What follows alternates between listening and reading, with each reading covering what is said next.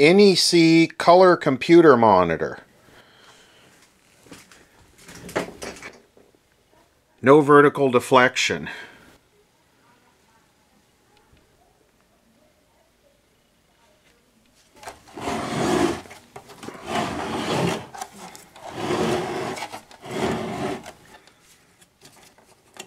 Shouldn't be too hard, should it?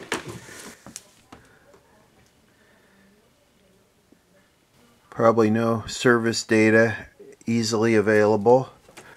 320 millimeter CRT. Wow, is this discrete vertical output? Is that what that is? No IC for you. Really? Yeah, well, let's plug it in. So what do we have? We have composite input, audio and video. Oh, that's simple.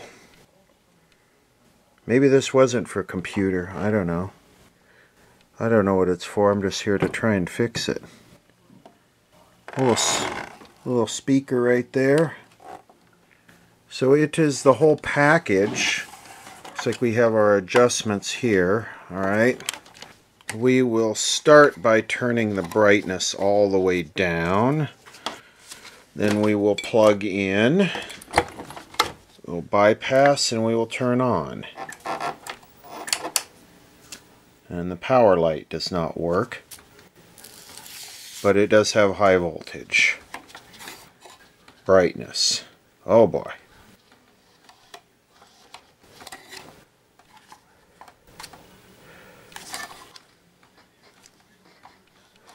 Well, we don't want to leave that. I don't know why we only got red.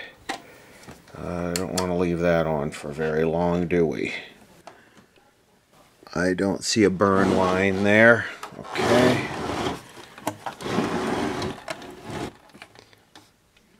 I have nothing to go on here. Just have to start looking at it and try and figure it out. It's probably not capacitors. Probably. So coming off the yoke,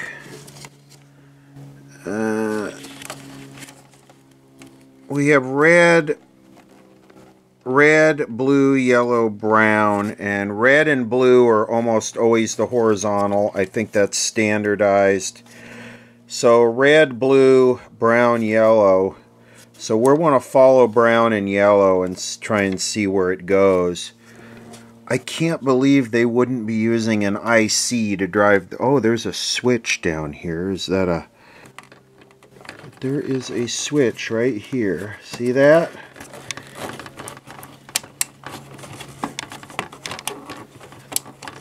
I'm going to turn it on and finger that and see if that wakes it up first. Always want to go after your normal service switch. I'm guessing that's what that is. And, well, flipping that does shift the line,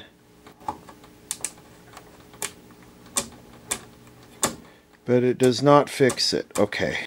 So, by the way, here's the model number. JC1215, manufactured October 1984. And what I'm going to do is I'm just going to start following these traces and see where they go. And it looks like they go down to these transistors, but I'm going to follow them. How about that right there? That's coming to eat you. A customary spider. This lead comes here to a resistor. This lead comes to this capacitor that's between these two to a jumper over here, which is a resistor in parallel with the yoke. Then we have an electrolytic. This tests good. Then this comes over to a resistor, and it comes over to another resistor to here. Oh boy. Let's try the other one. This one goes this one. We'll do DY3. Goes here to that resistor. Comes over here to a jumper. Comes over here to another electrolytic. Then from there it looks like it comes down. I'm going to test these electrolytics. Got an electrolytic between collector and it goes to ground. Let me check these electrolytics.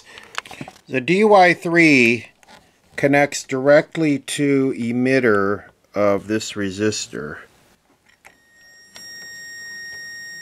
Okay, all the capacitors are checking good. The bases of these transistors come down to this IC. Wonder what this ST701 is. That another switch I missed? And in fact, ST701 is a switch, so let's power it up and fondle that. Okay, so fondling ST701 does nothing. This is a LA7800, like Lima Alpha 7800. So what we need to do, what do these say on them? This one says horizontal centering, vertical bias. So we're in the right area. What's this one say? Sub HH.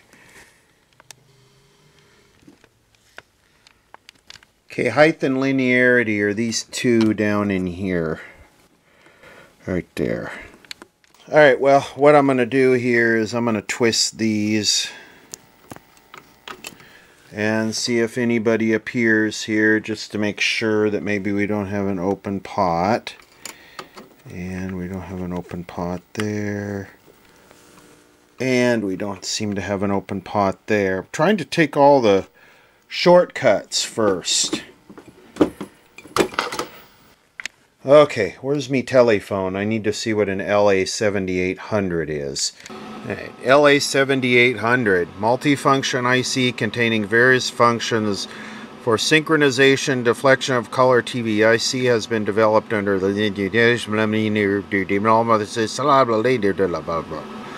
Alright, here we go. Sync separation, horizontal oscillation, vertical drive, vertical blanking, vertical oscillation. So this is it. It probably comes right out of this thing. You know, here we go. See? See, there we go. So it looks like the vertical comes out of pin 6. And we pretty much know it's probably getting VCC because the horizontal's working. Ooh, 1UF tantalum. Okay, so here we go.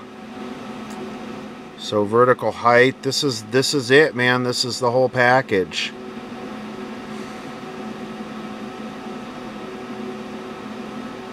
It's a little bit different because on that one, emitter and the two emitters are not connected together. There's a resistor between them. But we can still take a scope and look at pin 6.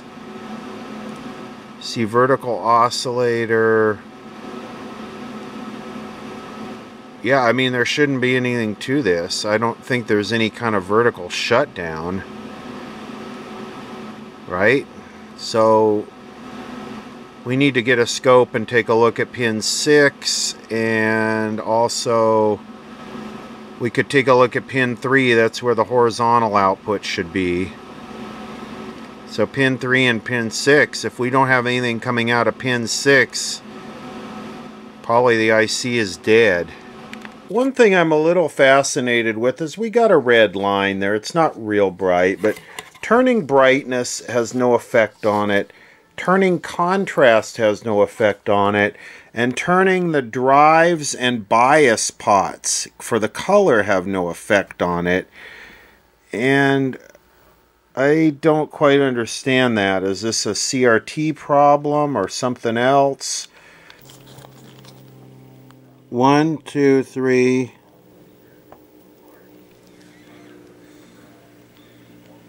Okay, there's the horizontal. That's an interesting looking horizontal, but it's 15.8 kilohertz, so that's definitely horizontal. And then 3, 4, 5, 6.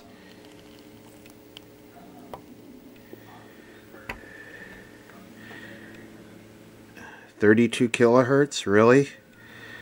I don't see a vertical pulse there.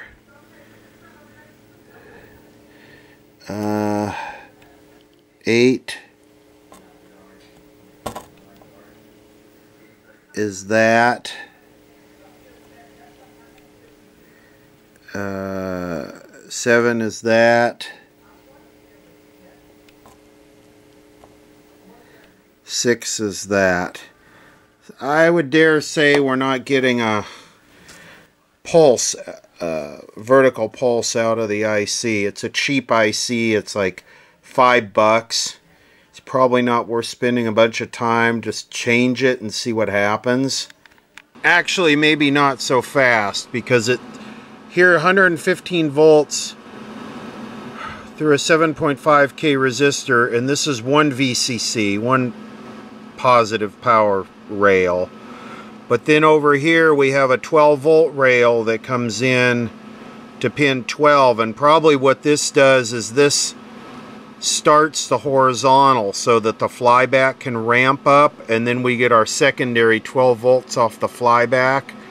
So I want to check pin 12 and make sure that we're getting the secondary voltage. Maybe it's a shorted Zener diode off the flyback or something. So let's check pin 12. We should have 12 volts.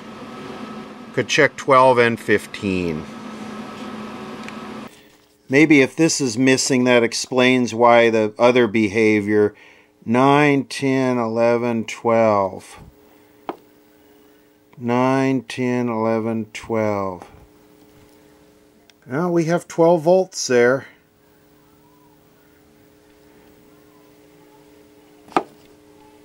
12, 16, 15. Oh, 12 volts there too. So, no missing 12 volts. So, yeah, Mr. IC, but then why do we have the other weird behavior? Checking the voltages on these color controls, and there's nothing here. 0.2, 0.3, and they're all tied together with this. And I'm following this is 0.350, and that's tied to the vertical hold control, and I'm following this, and it comes to here, 0.350, and it comes across this jumper, and if I follow that up, it looks like it comes over here and it says 12 volts, but there's no 12 volts there. Well, maybe I should go look for a schematic and start, instead of trying to play hero, but it definitely says 12 volts here, and we just have the 0.35. So it looks like there's a transformer here and there's a regulation circuit. So let me probe around. Well, this looks like the audio output section here. So I'm checking, following this bus here, which comes here, it says 12 volts, right? 0.35. Follow this down, 0.35, follow it down, 0.35, keep following it,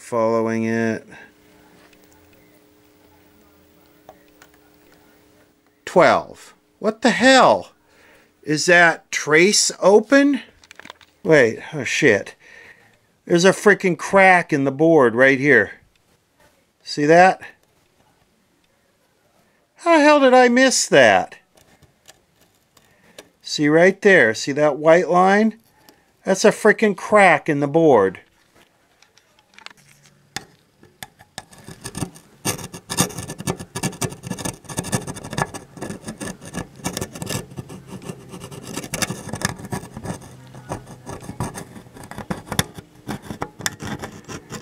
Well, that's a long one. How the hell did this... How do we even get a line on the screen with that? Guess it doesn't really matter how we get there, just that we get there, right? So there's a few different ways to fix this, and I sort of took the easiest way on this one, which is I used little pieces of used solder wick, and I scraped the board off. You can see there, and that one's not very good. These are better because it's smaller, but need to clean the lint off, don't I? Anyway, I double checked them and they're all making good contact, so let's see if it behaves any different. The only thing I can think of is there was no 12 volts getting to the vertical hold pot, because that right there is supposed to be 12 volts. 12 volts to the vertical hold pot and 12 volts to all the CRT drives. Let's see if it behaves any different with all those fixed. Oh, look at the red light comes on now. You know, I'd always much rather have a component failure, something we could diagnose. But I'll take whatever comes across the bench. Well, now we have nothing. I have it hooked up to the video out on the VG91. Okay, here we go. Let's see what happens. See if it chlorofluoroculates. Oh, yeah. Oh, wow.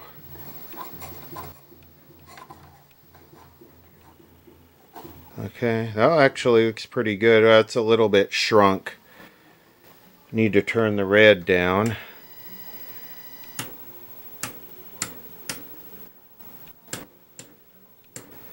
Definitely need to turn the red down, don't I?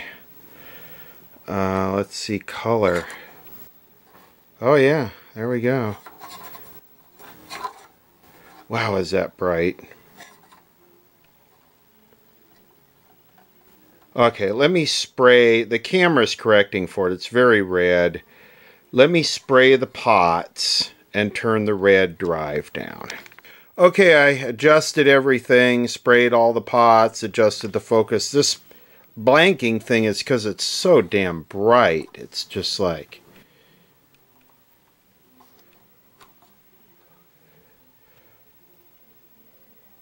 I mean, yeah, there you go. That's still like so bright.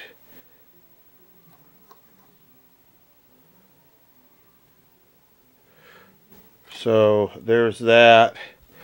There's split field. And your color bars. Look at how good that looks. Grayscale. There's your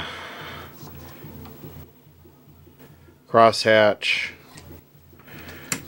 Window circle.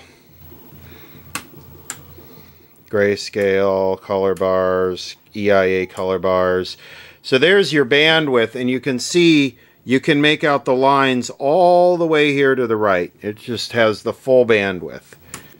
And then there's your color. And you can see the color is perfect. See how the three... Well, there is no color demodulation alignment, no band pass. So this is what the color is supposed to look like with the three even colors there. And again, here's your IF bandwidth, and then your color burst bandwidth over here. So that's what that's supposed to look like. So we could hook this up to the DirecTV and watch some TV. Boy, does that look good. It looks magnificent. I mean... commemorating the 1897 Army expedition testing the feasibility of bicycles. You know I love biking, and this blows my mind. You know, this is just how clean and sharp a CRT monitor can really be. I mean, that's just causing the camera to overload, but you know, you look at this. This is just how sharp one can get. It's still not high definition, but I mean, as far as like the rest of it, it's perfect. So anyway, there's the repair of a NEC computer monitor from 1984. Kind of a weird failure. Someone must have dropped it or something, but hey, not all repairs are going to be exactly what we want. That's not... better be careful with this. That's so good that the stupid content ID will probably recognize this.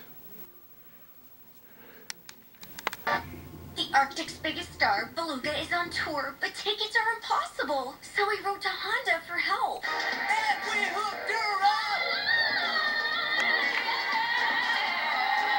Today we hope to score some tickets. And during Happy Honda Days, we can help you too. Right now, you can lease the 2024 CRV LX for just $309 a month plus tax. Or check out the CRV Hybrid, which gets up to 43 miles per gallon. Encore! One more song! Let's go. My mom's here. Look, Mom, I found one. Oh, yeah, you did. Oh, we need an ATM from our bank, unless you want to spend a small fortune in fees. No, thank you. Banking with us means more fee-free ATMs than the two largest U.S. banks combined. Well, that would be convenient, but there is no BMO here. You can just call us BMO. And there is now. You know what else is convenient? Mobile banking that makes it easy to track your goals and manage your money. Get out of town. But we just got here. When a bank helps you get and stay ahead, that's the BMO effect. Yeah, everybody hates commercials, but you can't go wrong with them because there's no content ID on them.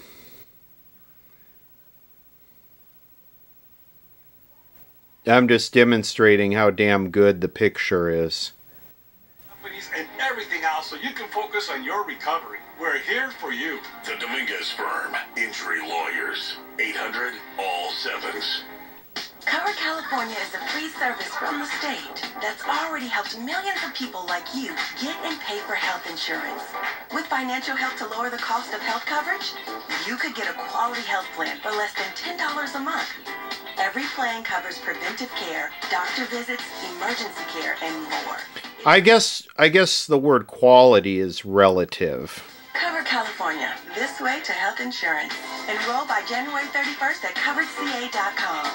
Prepare for the new year by shopping the Living Spaces New Year's clearance event, where you'll save big and get free shipping on in-stock collections for every room.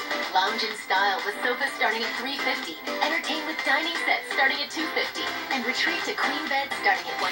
Damn, that is a good picture. Holy crap, is that clean.